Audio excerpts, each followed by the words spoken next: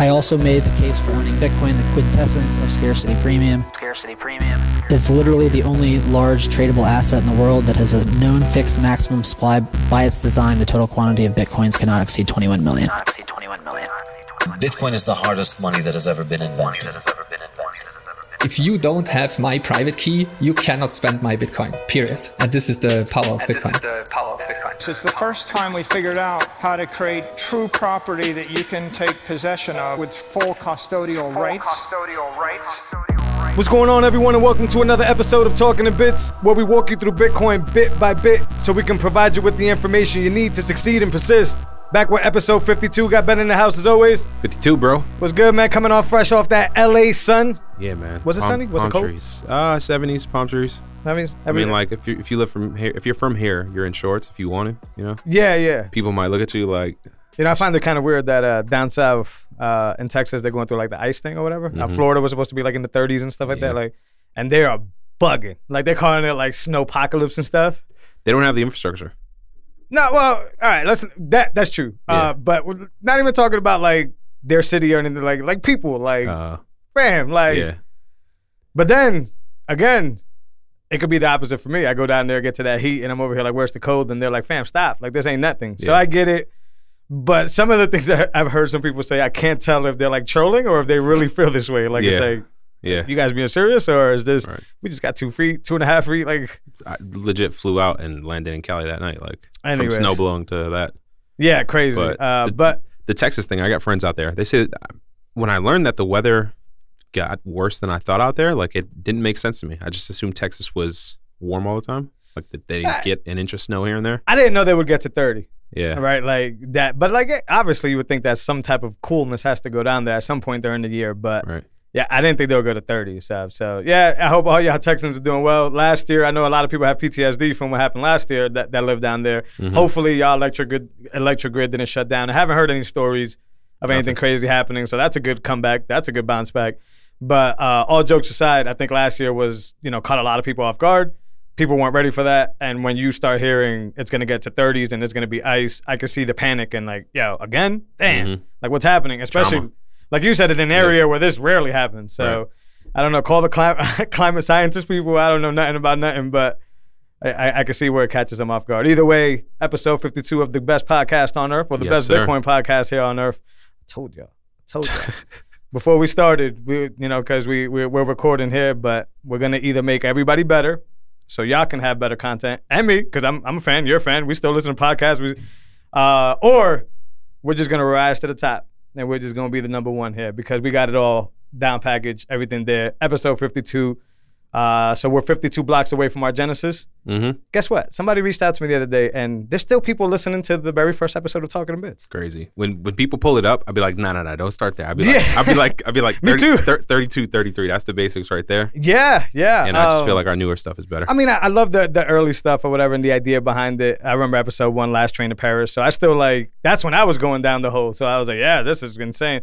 But yeah, shout out to those listeners that would go back. I personally don't go all the way back to like number one of people stuff. I do it the other way around. Yeah. If it's dope enough. Top down. Yeah, right. But like now we're going on 52 and you think about like let's round to an hour. That's 52 hours of content. So if you start from one, right. Like, so I'd rather work backwards if it's good enough. But Genesis Block is still performing, man. And that's pretty cool. And shout out to the listeners. We appreciate y'all as always.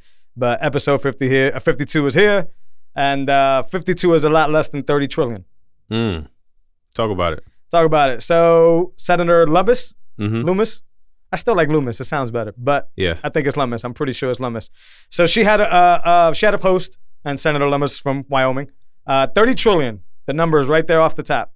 It's hard for me to believe that we found ourselves in this position, but here we are. Our debt is now 125% of our GDP, meaning we owe more money than we are generating in our economy. This is not sustainable. I've introduced multiple bills to address our debt crisis, and I implore Senate, I don't want to get into the political jargon here, but, in my experience in marketing, in my experience in all that stuff, and 30 trillion just sitting there as the very first characters of that post makes it stick out like a damn sore thumb. And yeah, I don't think on a day-to-day basis, most people realize what that number is. No, bro. It is insane. In 2008, they were talking about printing billions. A decade later, they're printing trillions. It's crazy. And so, I mean, for context, you can't count to 1 trillion because you'll die first. And so, like, 30 trillion. I don't know if that's true, by the way, but yeah. It's staggering like that. Is that true? Google it. Yeah, I'm not going to do that. First of all, we don't do Google here. We cut that out. Go. Yeah, Brave browser. We're going to Brave that up. Yeah. But, I've been transitioning to Brave. Yeah, I went I on 2 of my devices completely Chromeless. If you just get your Gmail inside of Brave, like, you know, like go to the actual website, because this is a thing that most people forget because we're so spoiled. Yeah. You don't have to have the icon to go directly there. You can just go to gmail.com. It's just easier through the app. It's easier through the app. But like Brave is amazing. I guess I'm late on it. I've always known about Brave, but like incentives are a bitch. I had an Android phone for a long time. I was like, I'm just gonna go with the convenience and just make it easier. But as I get older and as we go deeper and deeper down, where if you see things like this happening, I'm gonna get off of Google.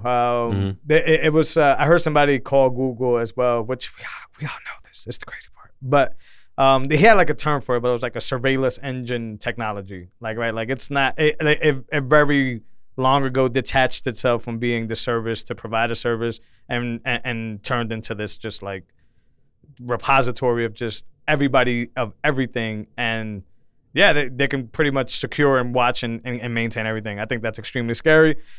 But for a while, just like this 30 trillion number, you just ignore those things. You just care that your Gmail dings or that your assistant says this and that. But I encourage people to just change that frame of thought. And Brave, my whole point of saying that is Brave, I think, has gotten me to start, like, you know, doing this, right? Like slowly but surely unraveling because it's good. Like I tried DuckDuckGo. I didn't think it was good. It's good. It feels good. It feels like it Chrome. Looks good. It's snappy, right? Yeah. It's on the Chromium browser, so I get it. But other people build on the Chromium browser and suck. So people have told me like, because it's Chrome. It's just Chrome. It is, but it's not, right? Because I've tried other shit that's on Chromium, and we all know, some people know as developers that you can build off of Chromium, but nobody ever did what this company has done, right? Which is, all right, well, let's get all the junk out of this thing, and let's just keep it lightweight and keep it smooth. I enjoy it. It's cool. Yeah.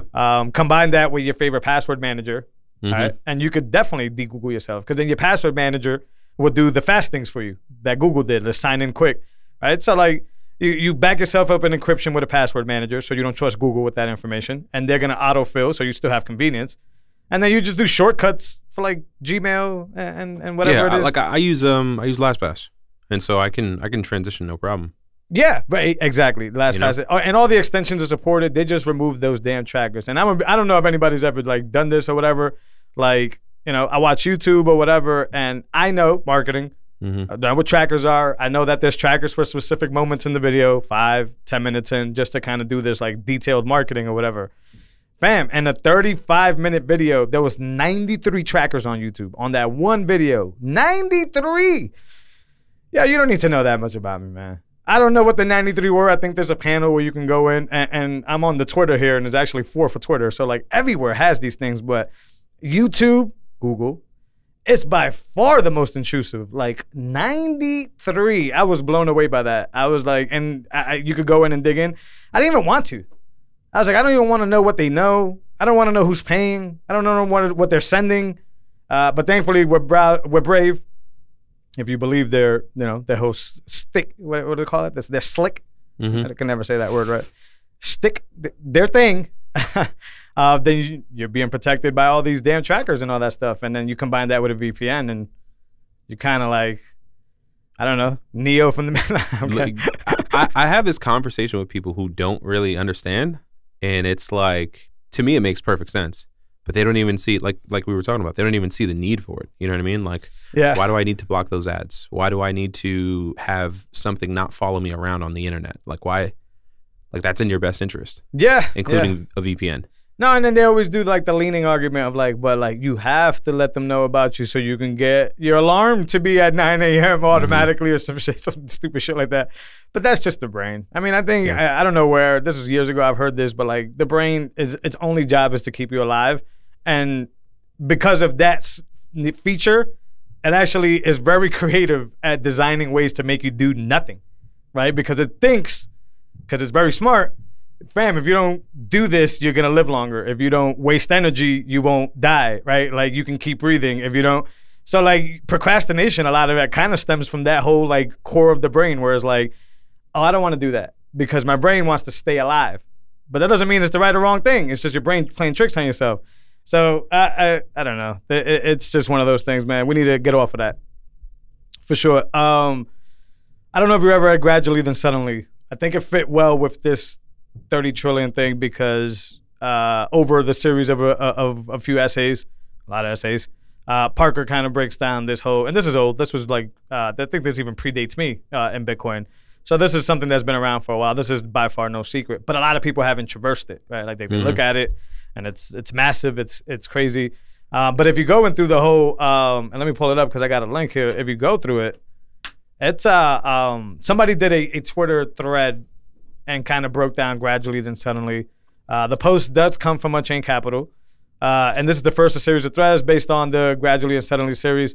And then they took a big piece here that I actually really enjoy. Education is a critical aspect of Bitcoin.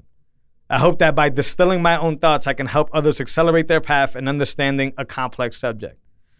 Ultimately, I like to think that's what we do. Do we succeed? Yeah. You let me know.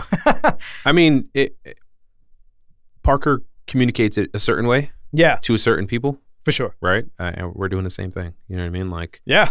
Our listeners are familiar to us, you know? I agree. And you know, more diverse than that, but like, who's our core audience? Probably people who understand our references, you know what I mean? Yeah, yeah. So that is true. And we get to distill Parker Lewis for them, right? Like, it's one of those things, like, we're standing on the shoulders of giants as well. Facts. Parker Lewis being one of those guys. So like, we can digest this. See, I think Parker does a good job of not even making it complicated. So like, I'm hard pressed to say complicated, but to the most, people don't want to read these long essays. People don't understand. But this thing goes through it. It's very long. It goes through, you know, the fiat exchange rate versus the gold rate. Gradually and suddenly. He actually puts another quote here that I love. As Hemingway penned the process of going bankrupt, it's also the way that government-backed currencies hyperinflate and often how people come to understanding Bitcoin because they realize that that's happening. When you realize that correlation is when you kind of just start going down this thing. Bitcoin is money, or rather Bitcoin has become money. It was a slow process to involve. I mean, this is a really good, I'll leave the link here in the show notes, why hundreds of millions of people exchange this hard-earned real-world value. He talks about why we even think the dollar is even important. And it's like this, it's like this consensus thing that we, you know, of course is what it is. But like, basically what he's trying to say, it's an imaginary promise that we actually give value to by just believing in it. And it's, when you hear it that way, it's kind of like dumb. Like, it's like, why the fuck do we care specifically as much as we do? Because a lot of people would dedicate their lives to get to the money, but the real value is all the things they had to do to get to the money. That's the irony thing. That money means absolutely nothing if you don't appreciate all the stuff that it takes to get there. But even that, like, you wouldn't think that way if you cared so much about the money that you're blind. But when you think about it in this perspective, it's like, it's only worth something because I say it's worth something. If I say it's worth nothing, which most Bitcoiners do, this thing doesn't even matter. This thing is pointless and is actually, because of historical trend, going to the fucking dirt. But, you know, Gradually Then Suddenly did that for me. And I think this is I loved it. I'm 4 threads in, 5 threads in. It's just concise enough for people to get this information really fast. He talks about adoption. He talks about why we care about trading.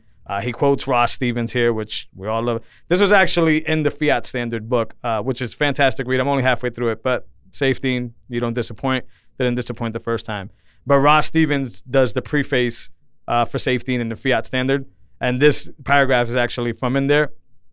I texted my sister, which is my family Bitcoin buddy, specifically this because I think this is important for people to know, and it's you can stay on the Fiat Standard, in which some people get to produce unlimited new units of money for free, just not you. Or opt into the Bitcoin Standard, in which no one gets to do that, including you. That is extremely massive. If I could think of an elevator pitch for Bitcoin, it is that right there. That's why it's extremely important, but that's part of this thread. That's part of, like, I check it out in the show notes and the links. It ends with 17 little threads, and they got really cool graphics. Shout out to Unchained for that. Might sound biased or not, but I love the graphics. I think the graphics are like eye-appealing, and they bring people into this conversation. So if you understand gradually and suddenly the loop around here for the listeners, go back to that Lumis post again. 30 trillion. Read that. Go back to the gradually and suddenly in snippets. I love that it's in snippets because I could tell you to go read it, but it's long if you go read it. Go to these 2 Twitter links on the show notes. Head to the Parker Lewis gradually and suddenly quick snippet series. Bounce back to Lumis. If you have to do it one more time, you're gonna be blown away. It's gonna change. It's gonna make you bullish. It's gonna make you bullish as hell. But just do that. That's why I figured we bring those things up, and I'm gonna make sure I put those links there. There's a bipartisan, just to stick on the U.S. political trend, which I hate. Bipartisan U.S. bill would exempt Bitcoin transactions from tax if capital gains are less than 200. Yeah, there's that, and there's a few other things going on. There was an article about new tokens being created won't be labeled as, or they will be labeled as like, basically like new money and not taxable. What do you mean new token? Like new shitcoins or new Bitcoin? I think it was like it was non-Bitcoin, but if yeah, I think it was a non-Bitcoin thing, and they were trying to pass it like that. And so I think the point of the post was like, that can be applicable to Bitcoin if it's applicable to something else. Interesting. And so like sooner than later, man, there has to be incentive. You know what I mean? Like for who? For the government? For like the people. Like everyone's gonna have to get competitive with this. You know what I mean? Like you can go to El Salvador, no capital gains for Bitcoin. You can go to Puerto Rico, there's no capital gains. But like eventually when people can, again, the sovereign individual book, like this is the future where people have to attract, you know, the government has to attract people with incentive. Taxes need to come down and freedom needs to go up. Literally. Yeah. It's a weird struggle for me. This is all to me, and I don't know shit about shit.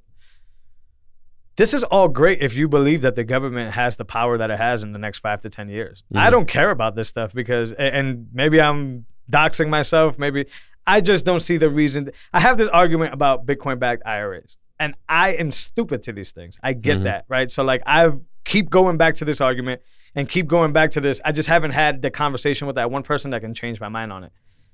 I understand why tax-deferred Bitcoin is important. I do. That's same reason 401ks at one point for 9-to-5ers is important. Same reason, right? I get that. To me is like, why are you caring what rules they put around that currency when this is supposed to be superior money? I mean, unfuckable wealth. Supreme money.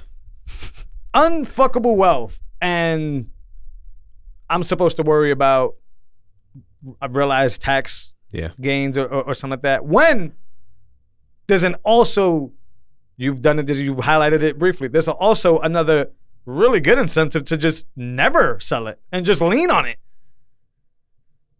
So our Bitcoin IRA is important. Yes, I'm sure to a certain audience and demographic they are. Our bipartisan bill is important. Great. If you're young, just buy Bitcoin.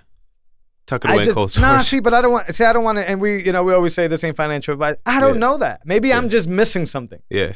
Right. And I respect it, and I think it's huge. I think it's actually a big thing in Bitcoin to be able to store wealth and buy clean Bitcoin, I guess, from an IRA and not have to get any wishy-washy, like hold an IOU, like clean. I get that whole thing. I really do. Even, the Unchained way, right? Like the keys and that. It's fantastic. But like, yeah, I'm with you. Like, wait a minute. I opted into this one because I wanted to not follow their rules. Maybe I'm stupid. Maybe I'm young, right? Like I'm in my mid-30s. Maybe when I get to 50, I'm like, nah, fam. Like I should have done that IRA when I was 30. I don't know. But I've had the conversation a few times. I get good arguments. I'm just going to hold.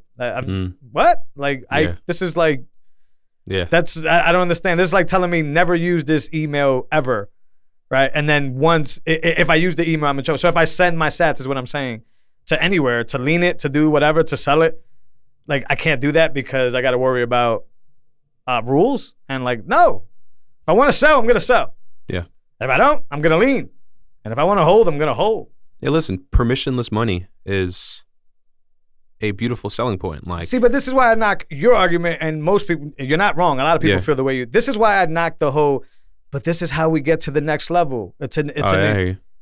This is what happens, though. Yeah. Like, why are we worried about bipartisan? And I added it here to get to this point. Why were we worried about the U.S. legislation? Why does senators have to adopt it? Right? Like, and yes, this is why I don't think your argument is wrong. I just think it's flawed. Yes, in order for it to scale, people need to feel safe using it.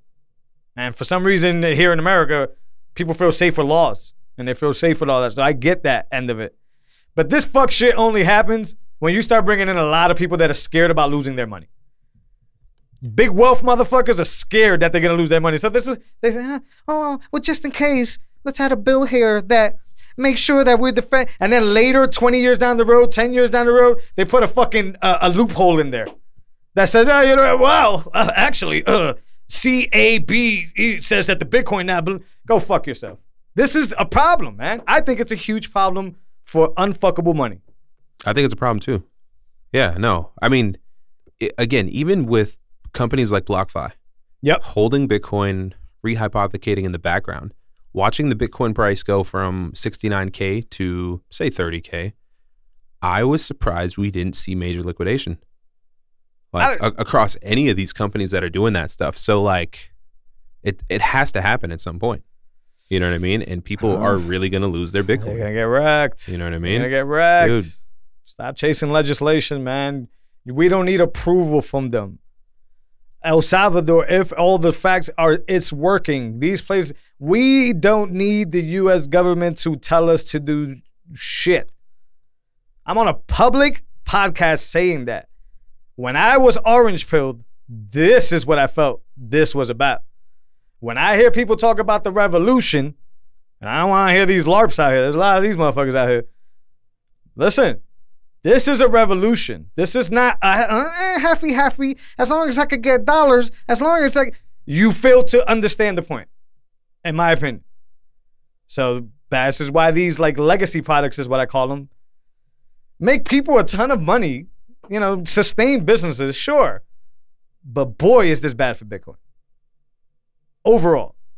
Because now we're programming people, especially the non-convinced people or the on-the-fence people, to run away the first time some prehistoric fossil that somebody in their family respects says some bad shit about Bitcoin. That's what we're incentivizing here by even giving a fuck. But, Jose, you don't run a business on your own that's built off Bitcoin. You don't care about tax. I get it. All I'm highlighting is that this is bad for Bitcoin. Is everybody in different shoes and needs certain legislation to go their way? Absolutely. If you're a business, you want friendly breaks. You want things that the regular guy doesn't say. But I will always be on this hill screaming out loud on the top of my lungs, then why the fuck did you get into this? Because we're going right back to their shit. Wait till they start locking your Bitcoin away behind wallets. Wait till they literally pull the gold standard on you dumb fucks again, because they're going to tell you some dumbass reasons for you to send your Bitcoin somewhere, like a bank account. And then they're going to pull the fucking Easter egg out of your ass and say, well, these wallets don't belong to you. They belong to us. And they're going to take your Bitcoin and they're going to do it to the citizens all over again. And then they're going to say, well, our US dollar, whatever the fuck they're going to call it, is, you know, from Bitcoin. Like, you know, we're holding the Bitcoin, but you could denominate it in fucking whatever the shit is called. It becomes the new gold standard. They do it all over again, you dumbasses. And listen, I'm a dumbass. Stop being a dumbass if you continue to listen to this show and continue to do this bullshit. It starts with leaving it on an exchange, but pretty soon, y'all dumbasses are going to be leaving your Bitcoin with the bank. There was a meme that was, it was Coinbase, and it was like, you know, show us your Vax Pass if you want your Bitcoin. Fam. You know what I'm saying? How far away from that? All these banks are popping up. All these banks are saying it, and I don't think it's for your best interest. That's the funny thing to me. So when they get that loophole that I spoke about a little bit earlier, 10 years down the road, where it says, oh no, because of this loophole, it now belongs to the bank. You know, and don't worry, they're gonna give you this U.S. digital dollar, and that's gonna, you know, you're gonna be able to trade with that. You know, don't worry, we'll hold your Bitcoin safely. They're gonna do it again, man. They're gonna do it again, and it's very easy to do because of that. Because we're incentivizing, as this is, if it's not Bitcoin Magazine, it's one of these. We're incentivizing these publications of people that I think, in my situation, for the best of Bitcoin, don't even matter. They don't even matter. Adoption is what matters in Bitcoin, but. Just like the IRA argument, I love to loop back to things. Just because the IRA argument, same thing. I may be stupid. I may be completely blind to a different aspect. And this is what I love about Bitcoin. Eventually, somebody's going to bump into my traverse, into it could be a listener, it could be a conversation, and they're going to set me straight, and they're going to give me the right information. Or I'll live the next 30, 40 years of my life saying, I was right. This is bullshit. We're giving it to them. We're giving it away. We're giving it away. I just don't trust them. And when you think they're going to be as big as they are in 10 years, you're not bullish. You're actually the opposite. You're actually just trying to buy something different than a stock, but treat it like a stock. You need to get the fact that I'm not worried about your legislation when in 10 years, 20 years, I don't even think y'all going to exist. You will in some way, shape, or form. You just won't be that sovereign individual, right? Government exists. They're just very much smaller, less powerful. So, like, I see stuff like this, and I just keep scrolling by. I'm not interested in this. But I'm not a business owner, right? I'm not somebody trying to get into the space and needs a break, or I'm not somebody getting fucked by taxes either, right? Because I hodl, so it's easy, right? But I don't see these fights as being good. So let's get off of that. All the political stuff. I got NYDIG has savings plans. Game changer. What are the returns? Game changer. Oh, what do you mean returns? I thought it was just the ability to to convert and save. Yeah, sort of like what Cash App is doing to small business owners. Gotcha. I thought it was like, you know, say you got 3 people working for you and you want to allow them the opportunity to save in Bitcoin. NYDIG now has a platform to help you do that as a business owner. Fire. And give your team, and you could do it for yourself. I actually read quickly here, somewhere in here, that Drew Brees, the quarterback, he actually went to NYDIG for some of his employees to do it, but also set up a savings account himself to collect Bitcoin or whatever. So NYDIG said on a Tuesday statement that the Bitcoin savings plan is catered to companies that want to differentiate themselves by offering their employees the ability to get paid in Bitcoin. A need the institutional Bitcoin service provider discovered in a recent survey. 36% of respondents under 30 said they would be interested in allocating a portion of their pay in Bitcoin. We're so damn early. That's a pretty high number for being so damn early. 36%. And we're so damn early would rather get in Bitcoin. This is somebody quoted here. We know how hard it is for companies to attract top-notch talent. This is Patrick Sells, which is CIO of NYDIG. And NYDIG Bitcoin Savings Plan is an easy-to-adopt benefit that can help employers stand out from the pack while providing their employees with a critical tool for protecting their financial futures. To that, you say, I would love to be in that sales position, to be the sales guy at NYDIG. You know what I'm saying? You might regret that. But no, just like I would be passionate to talk about people about like setting that up. You know what I mean? What else do? They do fiat stuff, right? They do probably. Yeah, it's traditional banking. But like to be the Bitcoin guy. They're so ahead of it. Yeah, like they're doing a lot. They're doing good things. I think they're lending to miners and they were, I think, part of the round 1 on-chain investment. There was they're doing a lot of good things. Yeah, super cool. The next part is where it says former NFL Drew Brees is among the first employers to leverage the new product. NYDIG said the now retired athlete that has the second most. I don't want to fucking talk about Drew Brees here. Employers also opt out in his 5th season. Yeah, he through 350. Not only offers the option to employees of his company, but also opts into the Bitcoin savings plan himself to convert a portion of his compensation to Bitcoin. Other companies that Breeze is involved with will also make the leap, including Everbold and Stretchstone. No idea who they are, but you're kind of getting the gist here. Kind of what Cash App is doing to small business owners. Here we go, NYDIG trying to onboard these savings plans. That's easy, I think, for them to do. So kudos to them for being ahead to even be able to offer such a service. I don't think it goes into the they got Drew Brees stated here saying, the more I immerse myself in the understanding of money, everything we've been talking about, what do you know? NYDIG said the other companies launching Bitcoin savings plan include leading digital banking solution provider Q2, financial services companies MBB Bank and Vantage Bank, and sustainable Bitcoin miner Iris Energy. NYDIG itself will also offer the benefit to all of its employees. paycheck conversions into Bitcoin. Hey, listen, man, just while I'm reading this, I'm thinking about this shit. Remember when we talked about like big Jack kind of eating small Jack? Mm-hmm. What's going on? I mean, do I want to get paid in Bitcoin through my Strike app, which has no backing, has nothing besides the app itself? Relatively new company, a few years older.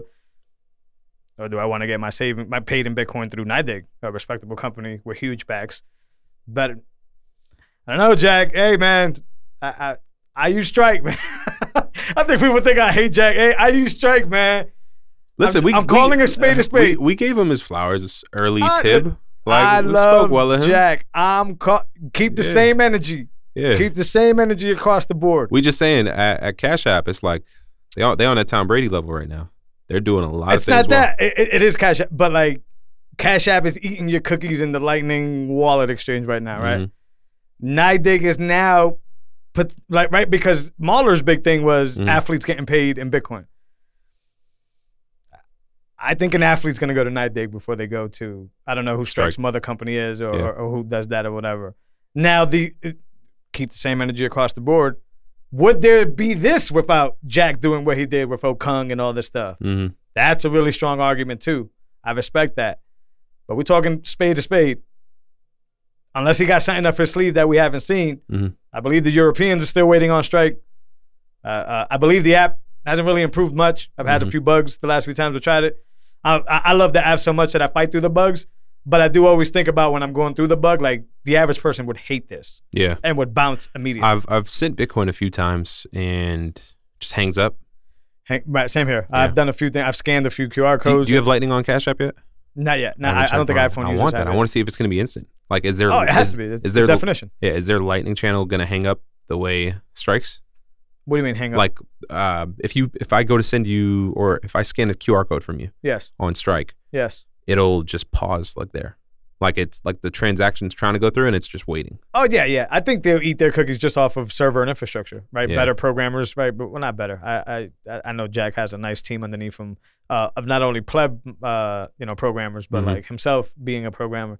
But yeah, I think it's just a money thing at that point. I think it's just size-wise. We mentioned before, it's a resource game. Yeah. They'll wipe their floors. But yes, everything in Cash App, damn, we sound like Cash App whores. Everything in Cash App is smooth and intuitive. So I don't expect the Lightning implementation to be any less. Yeah. I expect it to do the same thing, which is turn fiat right from your Cash App balance into... This is getting hard. And then the other selling point, which is how we got here of Strike, is you're like, you could do the little meter thing and get paid 50% if you get direct deposit and all that stuff. That is still really cool. But once again, look, and if I'm a business owner, the Strike thing don't even work for me. What am I going to tell my employees? Just get Strike? Like, you can do that, but that's out of their control and your control. You're just telling them to do something that they may not want to do. Yep.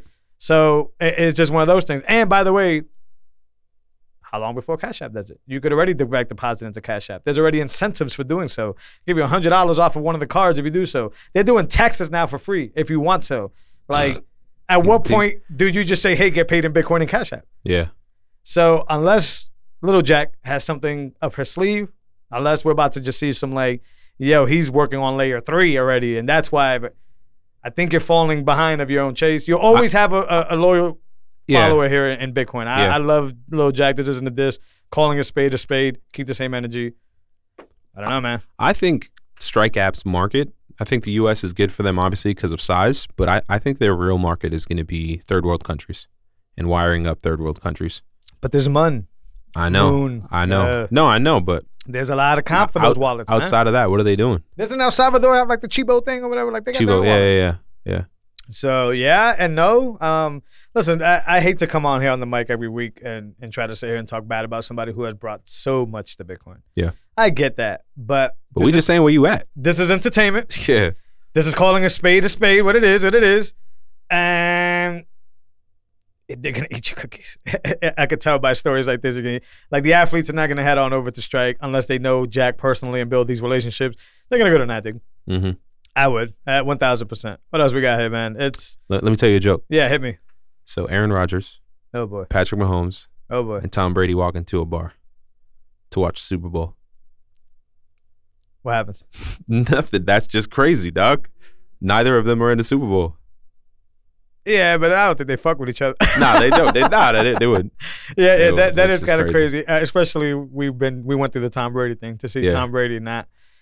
I'm not gonna get into Tom. I would have loved to see Tom go out on top. Yeah, he deserves it. Facts. All that good stuff. That would have been glorious. I think he finally did put it in after doing the play action. Yeah, the hokey poke. Yeah. Nah, fam. He should have came back just for that. But somebody also said Giselle finally got him to finish. She been wanting him to go. Either way, man. Talking about eating cookies, talking about Chrome, talking about Brave, talking about browsers. Impervious browser. Impervious browser's coming, man. They got publicly released on April 7th during the Bitcoin conference. Hopefully not the shitcoin conference. Yeah. I can't go, bro. I just don't want to find, like, listen, if somebody, obviously privileged enough, I guess, if somebody from the internal was like, hey, man, come in, work the team, like, that's great. But, like, as, like, just a regular dude from the outside, I'm not going to go. Yeah. I think it's not going to be worth its pain. And then I don't want to be the dude that's, like, paying extra just to be where everybody else is at. Like, like these paywalls or whatever, like, I'm good. So that sounds very douchey of me, but we're going to skip this one here. I've said it before on this show anyways. I don't think Bitcoin conference is the one anyways, rather like a big block boom or something like that. But either way, Impervious browser, how is this going to work, man? I saw an introduction to Impervious when I was out in Austin in November. It looked crazy then. But it wasn't this. This is just mind-boggling. The post I saw, I think it was from not the company, but just someone. They were going through like everything that it's going to offer. That's what I got here. And it's just like everything you need that's decentralized. Check out the show notes. I have the link there. Impervious browser will be publicly released April 7th during the conference. Zoom without Zoom. I guess we got Signal video. Like there's certain ways you can do that. That's been done. Google Docs without Google. I need that in my life. How does it work? Has to be some server somewhere. Or are they just saying like a Google Docs replacement? But if you're saying like actual Google Docs without Google attached? No. Yeah, I think it's like a version. Yeah. It's what you get in Google Docs. Medium without Medium. Stacker News. Shout out to developer Stacker News. I can see that. So that's Medium without Medium, a place where you can kind of go post whatever. WhatsApp without WhatsApp. That's Sphinx Chat. I can see that. Payments without banks. Duh. Bitcoin. What the hell are we doing here? Lightning in this situation. But yeah, Bitcoin. Identity without the state. What does that mean? Let's find out. Because I didn't KYC with my Brave browser. Yeah. They don't know anything about me. I have a VPN. They're blocking the trackers. What do they mean by identity? Yeah. I don't know what that means. All without centralized and basically companies in the middle and built into the Impervious browser. I gotta see it, man. I'm excited about it. It sounds like I'm not. The common trend is marketing background. I know marketing though. You drop shit like this, eyes drop. I gotta see it in action. I gotta see it do these things. And ultimately, I gotta agree that these apps are good enough to replace my other apps. Like I can't just say because yeah, I've been looking at a device. I think it runs on like the Pixel 3, where it's basically what's the name? It's basically a decentralized like OS. But then you got to figure out how are you going to replace Google Maps? How are you going to replace Gmail? Isn't that what Catalyst and all those? It's like a Catalyst, but and they got their Android own version. They got their own store and stuff. Yeah. Well, Catalyst you could do it on Android too, but I don't know. I don't know. I guess it's one of those old school questions. How far off the grid you want to be? I guess. Yeah, I mean, yeah. I like the idea of it, and I like thinking through it. I do too, yeah. But like the execution, it's like, damn, fam. Like they're gonna get me in some other way, shape, or form. So I think my game at least is mitigating. Like you guys don't have to have it all. Like you got a small frame, but like let's say a few years ago when I was fully into like automation and all this stuff, like y'all were getting the full picture. Y'all were getting Jose like top to bottom. You could build them again if you want. Yeah, I like to think now you're getting like 15% Jose, right? Like a good enough piece to kind of see that he's doing some shit, but not enough to be able to replicate the shit. Yeah, not every move. Exactly. So I'm a one up on that. I think I like that. Scammers trying to replicate Bitcoin. I forgot this number here, but it was interesting. Oh, okay. Many scammers have tried to make Bitcoin their own. From 2015, there's a massive list here, y'all. Back to the show notes. Everything from Bitcoin XT. I'm just going to grab random names here. Bitcoin XT, Bitcoin Fast, Bitcoin Unlimited, Bitcoin Planet, Interesting. Bitcoin Cash, we know that one. Super Bitcoin. United Bitcoin. Oil Bitcoin. Bitcoin X. I remember Bitcoin X. Bitcoin World. I've never heard of none of these. Bitcoin Top. I've heard of, obviously, Bitcoin Cash. But Bitcoin God. Quantum Bitcoin. Bitcoin Cash Plus. Somebody actually just took Bitcoin out and put Segway 2X. I remember that too. Bitcoin Uranium. Yep. Bitcoin Pizza. Bitcoin W Spectrum. Bitcoin Incognito. Bitcoin Zero. Bitcoin Green. There were 19 forks in December of 2017 only. None of them became widely adopted. Well, no shit. The Bitcoin network allows such events as forks. So this is just a diagram from top to bottom. Check it out in the show notes. Goes from 2015 all the way down to 2018. It shows all the versions and is basically about forking. So as we know, Bitcoin is open source. Yes, you can. That's why we all have nodes. You can make your own Bitcoin. You can take the code. You can take Satoshi's. I wouldn't say his original code because it's been polished. It's been, but you're gonna take. You could take framework. Yeah, you could take Satoshi's original concept and then go create your own coin. A lot of people have tried to do it. I've actually heard a lot of these other currencies. Is it Modano that's like supposed to be like Bitcoin, but Monero, but more private or whatever? Yep. Boo hoo. Who gives a shit? Because like we talked about with the dollar earlier, it's all about consensus. It's all about adoption. So nobody gives a shit if your Cadillac has extra horsepower if everybody's attention is on the color of this Cadillac over here and it's flashier. It's just one of those things, not to call Bitcoin flashy, it actually works. But like these don't make sense because you can't get enough traction to get these shits off the ground. And then the obvious question is well, there's nothing wrong with, well, and I'm saying that and I know people would argue that. There's nothing wrong with Bitcoin and what it does and what it's intending to do. Yeah. Why would you do this? Yeah. Besides just straight trolling? I don't know. Yeah, let me tell you, I sat down on the plane talking with a guy next to me. Yep. And we started talking about Bitcoin, and his whole thing is like, oh, you know, it's so slow, it's never going to be used as a medium of exchange. Ouch. And this and that and that and that. And he's just going on and on and on and on. And I'm like, my man, have you heard about Lightning? You know Jack Dorsey from Twitter? He's no longer at Twitter. He's doing Bitcoin things now. He's bringing Lightning to Cash App. He's bringing Bitcoin to Cash App, like instantaneous transactions. So like that just kills your whole argument. But I think his belief was that it's just early. Cryptocurrency and Bitcoin, any alternative to the nation state dollar is bad because when everyone opts out of it, what happens to the empire? Is what I got from him. Yeah. You know what I mean? But it's like, yeah, that's the whole point, bro. Peaceful protest.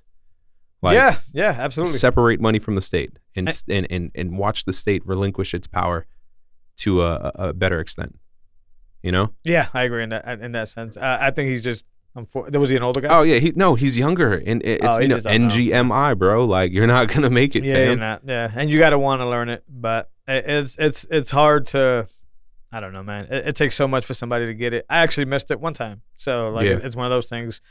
It comes to you when it comes to you, but you feel so damn bad to be so damn clueless. And the empowerment you get from understanding this stuff. If you understand scarcity shock, this next topic, it's funny to me.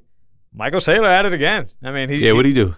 Well, he did the Twitter with Jack. Did you peep that? I didn't peep any of that. I read guys' notes. I got 2 points. They bought more. Of course. That's huge. Right. But then Neil Jacobs, shout out to Neil Jacobs. He's pretty consistent on Twitter. Michael Saylor quoted, is going to be more aggressive about buying Bitcoin. We're looking at various financing options. I saw that. Including to borrow against 110,000 Bitcoin and then reinvest that into more Bitcoin. Damn. Super flip. This is unfair, but bro, their cost basis on all their Bitcoin is like 30 grand. But they're winning. Yeah. And the thing is that like, that's what I mean. Like if you just understand supply shock and you understand that this fucking guy is doing these type of games right here. And he's teaching people how to do that. I think that's extremely magical. He was on a podcast and I think it was with 2 other guests. And they were like, are you telling me that like, even if Bitcoin goes to 0, you're just going to always keep buying it and he just like paused and kind of laughed and said, yes, like no brainer. You know what I mean? It's hilarious. It's nuts. I think that's dangerous, but I had to highlight it because all I thought was like, damn, this dude ain't playing. I mean, what does 2030 look like for MicroStrategy? They hodl. But that's why it's scary, though, man. That's why it's a... yeah, I mean, imagine Amazon holding all the Bitcoin. Yeah, he can't have that type of you know position, what I'm saying? man. That's a powerful position, man. Like, is that what they become? That's what I'm thinking through. Like, what is a corporation who sets themselves up now? What do they do with that power? What do they do with that power in the future? And what does their business look like? Speaking of huge, massive companies and what the hell are they going to do, the Spotify thing. Yeah. I want to talk about the Spotify thing where I like to think professional podcasters. I think we're good at what we do. I think what's happening with Joe and these musicians trying to pull themselves off, it's a very interesting topic. Can I get your thoughts on that first, sir? Yeah, I mean, more and more people are trying to opt out. Of what? Like Spotify in protest. You know what I mean? I feel like there's no way Joe can fail though. You know what I mean? Yeah. Like if Spotify were to axe him, he becomes open source, probably gets most of his contract money, and like his show grows, his influence grows. Like what? I don't know. Yeah. I don't know. Yeah. I heard on Twitter that people were trying to cancel their Spotify membership during the crisis. Yeah. And customer service was reaching back out to them and say, you can't cancel. I don't know. I agree with you. Joe can go anywhere. Yeah. And actually, if he goes on all platforms, he becomes bigger. Mm-hmm. I'm more focused on what Spotify is doing. You put a shitload of money into Joe. He's returned a shitload of money for you. But your business model is not off of podcasting. Your business model is music, streaming music. I didn't really care when Neil Diamond came out and said anything because that's not my generation. I don't know about you. Not going to Spotify and checking out Neil. I think it was Neil someone else. There's a bunch of people. I think it was Neil Young. Neil Young, sorry. Yeah. Yeah, it was Neil Young. Sorry, Neil Diamond. Oh, Jesus. The Neil Diamond fans are looking at me like, fam. Well, anyways, the point is, I didn't really care. Then the next person, right? Another older act, right? I think it was like Barbara Streisand or something like that. Yeah. Okay. Then younger artists started to come out. I don't really know who they are. But that's when I caught my attention because then to me it was like, oh shit, it's not necessarily Neil Young. It's Neil Young's relationships in this industry that's going to fuck Spotify. Meaning, I don't know this. This is all speculation. This is all just me ranting in my head. If Neil Young knows the head of Universal, Atlantic, right? They rode together, been together. Yeah, they just take all their artists off. They just make their own streaming service. So then what does Spotify do? Because I'm assuming the bag that Joe Rogan is bringing to Spotify is massive. Mm-hmm. But so is the music. Yeah. Can you afford to lose a Universal? Or can you afford to lose the music entirely? Yeah. Guess what the other platforms did? Apple, Tidal. Right there on the damn homepage, right there splattered on. Get your Neil Young on. We got the Neil Young playlist rocking right here. Marketing. Competition. What does Spotify do? Joe Rogan doesn't matter here. And we missed that rant because I think we lost that episode. I'm pretty sure that rant was in that episode. Joe Rogan is just a comedian. Joe Rogan is a very curious comedian. And what really ticks me off about people, especially the newer ones, is not that you found Joe Rogan because I found him at one point, is that people don't have the same energy with his power across the board. When they stand for one thing like the COVID thing and it makes sense, it's easy for them to ride with Joe and parade this guy. Fuck Neil Young, fuck all these Joe's king and all that stuff. But I've seen plenty times in the history of Joe, because I've been a Joe fan for a while, where that same audience gets disappointed by his decisions, disappointed by the stuff he says. And then the energy is get this guy the fuck out of here. This always goes back to the last Chappelle stint for me. People just give a fuck about problems that matter to them and ignore everybody else's fucking problem. Why is Joe Rogan getting to the level where he has to get on his personal phone? I'm sure Spotify reached out to him, told him to do this, and basically do a video, which he never does. Yeah. Copping a plea, basically. That's what I heard. I didn't listen to the whole thing. It was friend. Listen, I love that's the thing with me. Like with me, it's like I like Joe Rogan, the dude. Yeah. Because I've been a fan for so long. So to me, it's like, I know what he did. I guess Spotify called you up. No, yo, fam, we're getting mad pressure. Just you come on, do us a little solid. Joe's like, give us 10. Why the hell not? But what did he say? He was just basically, he actually gave a funny Neil Young story. Like, yeah, I love Neil Young. He gave like a story back in like from Boston days where he was like driving to Neil Young and he quit his job and all that stuff. But he basically gave like a public service announcement, which was like, hey, you know, I know that, you know, my recent interviews with Dr. Malone and I raised a little, Spotify will now add a disclaimer to the videos and basically say that this is not medical advice or whatever. And then he explained what the real Joe Rogan fans understand. And that's when he broke down into the only part of the video that was real was like, I've only ever just wanted to talk to people. Like, this is what I just enjoyed doing. I like to hear, and he's like, look, if I could do a better job of getting the opposing opinion, then I need to do a better job at that. He's like, I schedule these on my own. He said that publicly. He's like, I schedule these on my own. And sometimes I don't do a good job of getting, you know, like the Dr. Malone and then somebody to oppose him right after. So that people could get like the real. So he's like, I get that. I'll do a better job of that. He took ownership of that. While I'm listening to that, though, I'm thinking, this is just a comedian that has a podcast that likes to talk to people. What the fuck is this country thinking about? Right. Yeah, I mean, you got the White House talking about more needs to be done. And it's just like, if that doesn't raise your eyebrows about a comedian who loves to smoke weed, who talks about DMT, who talks about aliens. But that's what I'm saying. You got to have the same energy with him across the board and stop. Because the reason, in my mind at least, he gets to the level of like the White House caring is because those newer, you know, because of the COVID, Dr. Malone fans are now putting Joe Rogan in this like, oh, like he's the almighty, look what he's saying. And I think that's helping them with their argument with their friends and with their followers and with whatever they believe. But it's hurting podcasting. It's hurting Joe Rogan. It's hurting a lot of people that just genuinely love to do what you and I do and just get on the mic every week and just talk.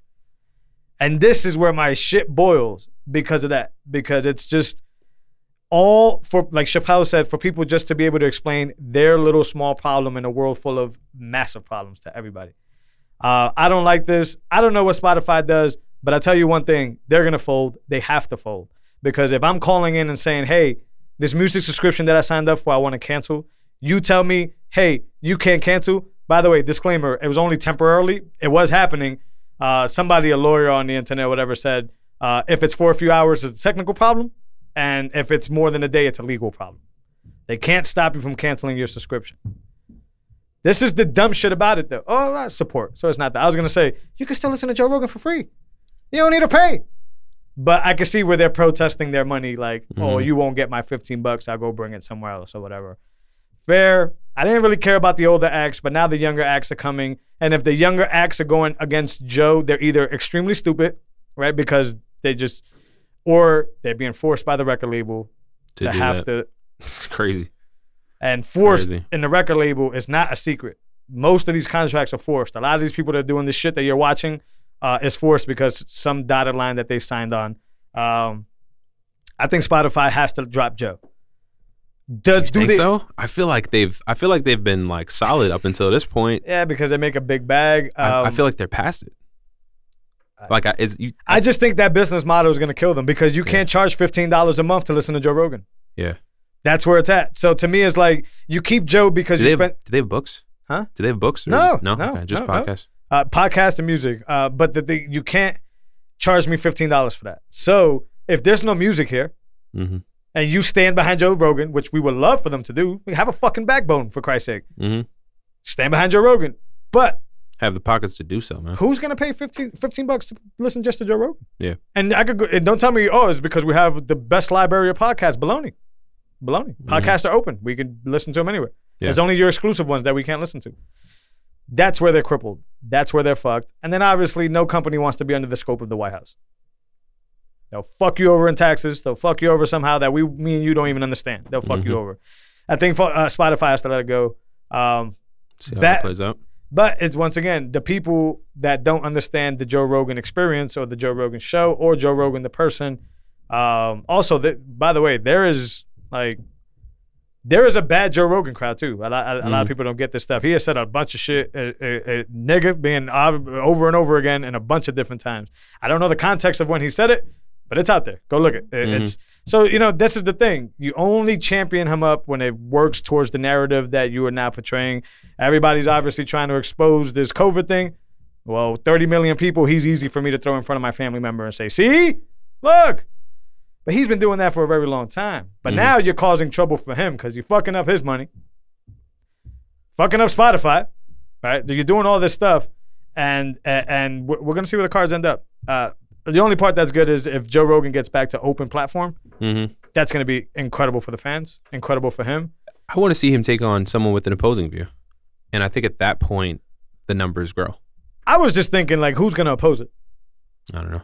That was, like, when he said it, like, I understand the sentiment of it, and it could work in certain situations. He has really good conversations about, like, the whole transgender thing, and you can get opposing thoughts on that stuff. But, like, let's narrow it down to COVID. So who follows up Malone? The general surgeon. No, like can actually follow up these kind. I don't mean like their position. I mean like they know that if they go on Joe Rogan, they're gonna look foolish. Who can actually back it? Oh, I don't know. So nobody will show up. Yeah, because you know damn well if they could back it, they would have been there. Like, hold on. Right. So, and then I remember telling you in the last podcast, or I forget what we talked about in that last episode, but I remember when Fauci was doing his podcast run. He was on a bunch of my favorite podcasts. So, my man, you know what podcasts are. You know the power of them because the White House or whoever put you on a PR campaign through podcasting. That's not to say he didn't do shows, but this is the first time ever I've seen like that type of figure in the podcasting kind of say like we need to make our rounds to these podcasts, right? And of course, it was talking about masks, it was talking about shit. So the podcast with 30 million people. That's the one you need to go on. That's the one you need to express your case for. But, you know, without ruffling anybody's feathers, he ain't got nothing to talk about. I'd love to see Fauci on Rogan and Rogan ask Fauci about gain of function research that Rand Paul keeps grilling him on. It's like, bro, they're like, we got the receipts that you helped create this thing. You know what I mean? Like, let's hear that conversation with Rogan. So in respects to Joe Rogan even proposed, who's going to show up? Nobody. So he can't even honor that because nobody's going to show up. But then what? We expect them to not have these conversations. And it's baffling to me because when he was having great conversations before and they just weren't as big as COVID and nobody gave a fuck. But they were really big conversations. I agree with you. He's always had breathtaking shit. Yeah. Like guest, I should say. Yeah. And it's always up to the listener, which is what I love about him, to figure out if the person's full of shit or not.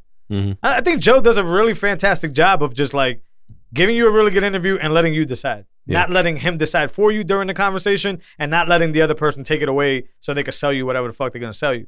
It's an honest conversation. He stops people. He checks people. He makes people come back to their points. And that allows me, the listener, to be like, oh, this is interesting. Oh, no, that's full of shit. Like, you know, I don't think he's going to get anybody from the White House to come down. And you and I both know he's not going to get anybody credible enough on the other end to be able to come in here and say, no, this is a problem. They're just going to look foolish. Yeah. Right? And they're going to get picked apart. I don't know. But that whole situation, Spotify folds, they have to. Nobody's going to pay $15 a month for podcasts with value for value, especially. Excuse me. And the fact that you can listen to podcasts for free anywhere you want. So if they're going to hold on to Joe has to be able to give them something in return that says your subscriptions are not going to go away. Maybe this is a worthless talk. Maybe people stop leaving. It's not a record label thing and it's just an individual artist thing. Cool. But I don't think it is. And you know in the record label, individual artists don't call shit. No, they don't. But simultaneously, though, Rogan's going to gain a whole new audience and is gaining a whole new audience. You know what I mean? So, like, what do those numbers look like in comparison to before those interviews? Show, though. I hope not either. I hope it doesn't. Because you see that video, you could tell it was Spotify who called them to do that. And it's like, I was like, oh, that's not Joe. Yeah. It's getting nasty. It's getting to the point where he has to, like, I don't know. He has to talk in behalf of them. Yeah. And from the very beginning, the agreement was that, they don't own shit. They just, they own the exclusivity to the broadcast. But they don't own anything. They own the Joe Rogan experience. So in my mind, unless he truly wanted to do it from the heart, you never know. In my mind, Spotify calling me is like, y'all figure it out. I got my bag. This whole shit belongs to me. I don't have to defend it. I'll just walk away. Yeah. But unless, like I said, he loves the people he's working with in Spotify, he enjoys what Spotify's doing. Because he has said it on his show plenty of times. Look, he likes the old model, right? Like he talked to Adam Curry, and he likes ads. Like he's like, look, I just don't want to worry about shit. I like the income that comes in. I don't do anything tricky. I don't do anything crazy. I'm even surprised that I'm even here. Right? He talks about that often. I respect that. Yeah. So to me, it's just one of those things where it's like he's not chasing the newest shit. He just wants to conversate. He's like you said, he's just a hippie. Legit. Yeah, he says it all the time that he leans more progressive on pretty much everything across the board except a few things. Yeah. Except a few things. And as you can see, look at this. Look at where we've gotten to, where that comedian that's just progressive for the most part now has to get canceled because the White House says Spotify can't do open broadcasting? What? Scary, bro. They're not gonna win though. Like what? Yeah, no, absolutely. They're not gonna win. But it's scary that they're talking about trying that. You know what I mean? It is, man. This is going to be interesting to watch. Spotify will fold the knee. $15 a month subscription times 4 million users. It's going to be hard to replace with just one podcast. And I listened to their other exclusive podcast. It ain't it. So we'll see what it is. I have going into mining. Let's go into mining a little bit. Yeah, let's talk about it. Another small miner. Yeah, I saw that. I don't know, man. It looked pretty efficient. Correct? What do you mean efficient? Like it happened? Yeah, I mean, I don't know. Like the numbers? Another solo miner with only 13 terahash just won a full block reward, 6 Bitcoin. That's insane. A 1 in 100,000 chance of solving a block in a day. It's a lottery. That's actually not bad. Yeah. 100,000? The lottery's like 1 in a 100,000. million. Yeah. So like 1 in 100,000 actually ain't that bad of odds. 6 Bitcoin, bro. I have to see historically how often this happens. I understand it can happen. That's what the randomness of the difficulty adjustment and solving the next block is. But you think something's going on? No, because by definition, if I think something's going on, I think something's fishy. I don't think anything's fishy because who can manipulate 13 terahashes grabbing it? If there is any manipulation, it's in the story. Yeah, it's in the that one S9 was connected to a farm. That's what I've been seeing online. You know what I'm saying? Yeah. So it's wired up and it looks like it's solo, but it's really connected to a farm. Or the person really has X amount more miners. I just have to figure, if not, then great for these individuals. But I've been in Bitcoin for a little bit. You've been in Bitcoin for a little bit. Unless it's one of those news effects where now we have more eyes on shit like this and before we didn't give a fuck. I've never seen such a trend. Yeah. Where just small miners just keep hitting. I'm here. So I don't know what's going on there. If it keeps happening, I'm sure everybody's going to start looking deeper into it. Somebody put it looks like someone with a single S9 who only joined a couple days ago with a recent hypes around the solo blocks. A choice I'm sure they're ecstatic about right now. It's propaganda? I mean, you can probably see the transaction. Stays off. I'm assuming. I don't know. Once again, I don't. To think that something's wrong means to think that something's fishy. But don't trust, verify. Right? Yeah. Solo pool.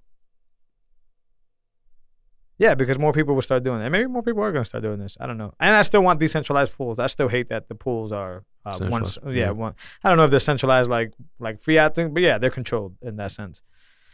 I don't know. They have the receipt here, not the receipt, but the actual code. Possible block solved diff. Block accepted. Solved and confirmed block 721575 by. He's solo mining, so his wallet address is his ID.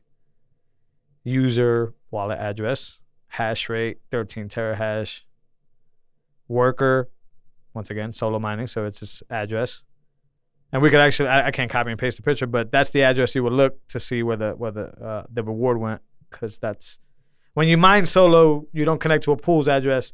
You use your or when you mine in a decentralized pool, you know how you on the pools now you do like their stratum. Mm-hmm. Well, it would be your wallet address as your user ID. And we talked about that. And then your stratum. So block solved after a crazy big number shit at 3.9. All right, well, pictures don't mean shit. I mean, it's just a snapshot of a picture. But hey, man, if you guys got 6 Bitcoin, go for it. I still don't think I would solo mine right now, and I don't have an S9. I have something bigger, but I still don't think. I don't know. Yeah. We'll see. Time will tell. I didn't have much on that. I just wanted to highlight that another person got lucky as hell. Yeah, it's to me, it's becoming suspicious. Yeah, I would have to just know how it can be manipulated, though. Like, or unless it's just a fake story, suspicious in that sense, where it's like, but like you can't really. I don't know. I don't think you can really trick. I don't think you can really trick. You know. Yeah. But I don't know. We'll see. Software. There's always loops and holes. Maybe they'll patch it. Maybe it'll lead to a patch. But I have to know more about this besides just an article that somebody wrote that says they got it and a little scrap of image that I could, possibly get from history or somewhere else or whatever. But yeah, this is the last topic here that has to do with mining. 444 terahashes. Yeah. That was the new device, yeah? Devices are more accurate than a miner. But yeah, that thing looks like a... So I got all the links in the show notes. Hash rate index. New miner just dropped. It's a new miner, but they called it new miner. Trolling. New miner. First of all, this thing looks like a G.I. Joe. It's like green, right? Safety pack. Yeah, like this looks like the battery that Wally had in his chest. And I don't know. But anyways, it reportedly clocks 444 terahashes with an efficiency of 20.2 J / terahash. I don't know what that is. I'll be honest here. Given today's price, you would get $78 a day. 211. That's over 200 sats. 200,000 sats. Crypto mining publicly stated. Yeah, I don't believe that's real until I see a link with like a spec sheet. Until then, it's there. To purchase 60K of these rigs. Gryphon Mining, whoever Gryphon Mining. That's another thing. Fucking mining companies come out of nowhere. I'm supposed to know who the fuck they are. Gryphon Mining has publicly stated that it has purchased 60K of these rigs. Somebody bought them for 1.7. Is that billion? It says BLN. Sounds like billion to me. I've never seen it broken down that BLN. Nah. How many billion? 16? 1.7 billion. 1.7. Oh, well, for 60,000 of them. Yeah, I don't know. All right, the pre-order deal, there was a cash value. Each rig at $28,000 a pop for $64 a terahash. No. What? About $64 a terahash. Didn't they say earlier that it was like $70? No, it earns 78 a day.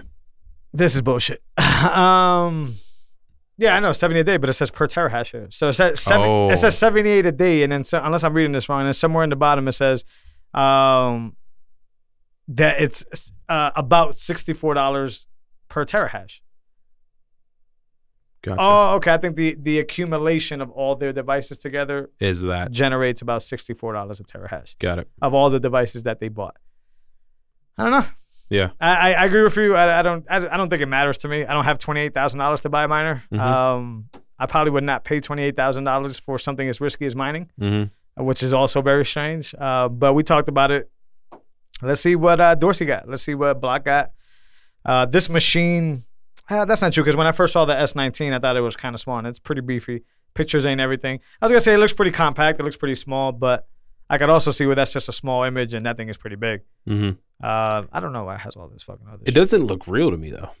Looks like a tower. Yeah. Like one of those like weird towers. I mean, that's one, like if they showed a video of it and they had it on and it was humming, it'd be like, okay, I'd probably take them serious. But to me, like, the picture is not doing it. Like to me, it's like, we know that these miners are only doing one thing. Unless it's like you're short on resources, like to get like the chips and stuff like that. I don't think it's hard to put a box around these chips that has internet connectivity and some fans, right? And then kind of get some cooling going on. So like, yeah, we can make miners all the time. It's the numbers that they're saying that's nuts. 444. And I don't see, unless I just can't read this and I'm just dumb because I don't see the energy use of that. Yeah, I was going to say that too. There's no use of wattage. So when you see other miners, they always say, 3250 kilowatt hour or, 3000 kilowatt hour is the electric rate. You don't see it on that. That's another reason why I'm like, I want to see the real spec sheet for that purpose. Yeah. Because then you can actually run the numbers. But yeah, let's see if it's real. I mean, we know there's going to be innovation in mining, but is this one legit? Let's see. Yeah, competition and stuff too. The Bitman already saying hydro cooling and stuff like that. So, we'll know. We'll see. I think it's just bad when the hash goes up too fast anyway. So this is good for certain type of miners and bad for a huge selection of other miners. I don't know. Will the S19 having it carry enough age like the S9s did? Hope so. That what's miner? Like there's a lot of different people. Bitman's is more believable because they do this, the hydro cooling one. But what does what miner got next? Like, what are they working on? Who's, like, I'm NU miner. That's creative. Yeah, I'm not interested in that type of stuff. But maybe I'm wrong. Maybe 444 comes out. Maybe dudes that got 28K can drop that. And then they get fucked when the difficulty adjustment goes up and you don't get your advertised $74. That's why mining is also an asterisk for me, because it's like, it all depends on so much shit that for somebody to say that it's enticing at $64, let's just say $64, that could very easily become $40, $20. And then are we talking about 444 terahashes? Nobody gives a shit. So interesting. It does look like some weird Xbox or something like that. The link is in the show notes. We'll see what happens, man. Yeah. That's all I got for the people. Anything else? Yes, sir. No, that's all, bro. And guys, as you know, we appreciate you guys as always. Check us out on Bitcoin TV. First and foremost, that's the place to be. Check us out on YouTube after that if you don't have access to Bitcoin TV. But if you have access, you have access. Check us out. Show them some love. Hit subscribe wherever it is that you listen to us. Leave some comments. We appreciate that love. Video episodes Friday. Friday are the video episodes for every single episode, and the audio comes out on Wednesday. That's important for me to say. So if this is a Wednesday, you're checking us out on audio, then value for value first is the most preferred way and the best way to listen to us. You can do that on Fountain app. You can do that on Breeze app. You can do that on Sphinx app. There's more and more coming every day now. You can do that. You can reach out on Twitter and use Lightning that way if you don't want to do the Fountain app. But go do the Fountain app. It's better. But there's different ways to get the audio experience and be able to support the show. You could also find this on all the free podcasting platforms, including Spotify. Hey, $15 for the Talking to Bits. I don't know Spotify. But check us out over there. Episode 52 in the books. Subscribe, rate, share, do all that good stuff. We will see y'all next week. Good sir, thank you so much. Good to see you, bro. Likewise, man. We'll talk to y'all next week. Later.